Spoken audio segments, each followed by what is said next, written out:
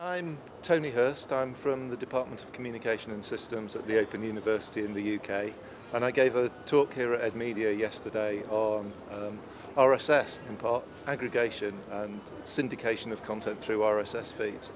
If any of you use RSS to subscribe to blogs using a tool such as Google Reader, you'll know that content can be moved around the web using these feeds. Educational content can also be transported using RSS.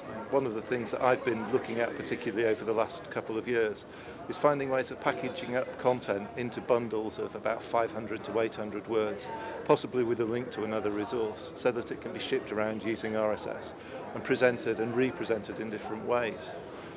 RSS allows you to combine content from lots of different sources.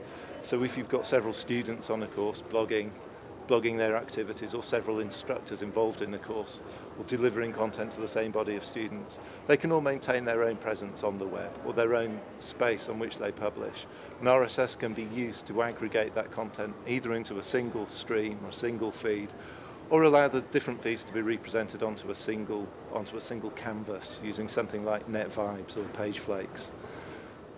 Blogs are the natural home for RSS. Content is produced on a daily basis, or every 2 days, or once a week. But RSS can also be used to represent content that's been written as a block and that is essentially fixed. So one of the things I've done with Open Learn content, which is the Open University's open courseware content, is take RSS feeds from courses where the course has been written. The course might cover 20 separate pages of web-based content. It's been made available as an RSS feed.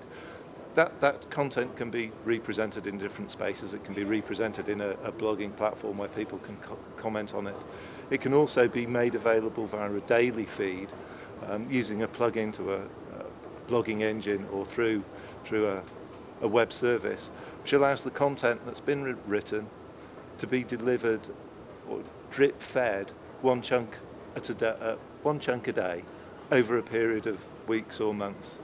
So, to take the Open Learn example, a daily feed from an Open Learn course, where an Open Learn course might cover 20 or 25 pages of content, can be subscribed to by a student today, tomorrow, next week, and they will receive one chunk a day then, starting on the day that they subscribe. So this compares with a blog where the content is produced, the schedule is defined according to the presenter or the publisher.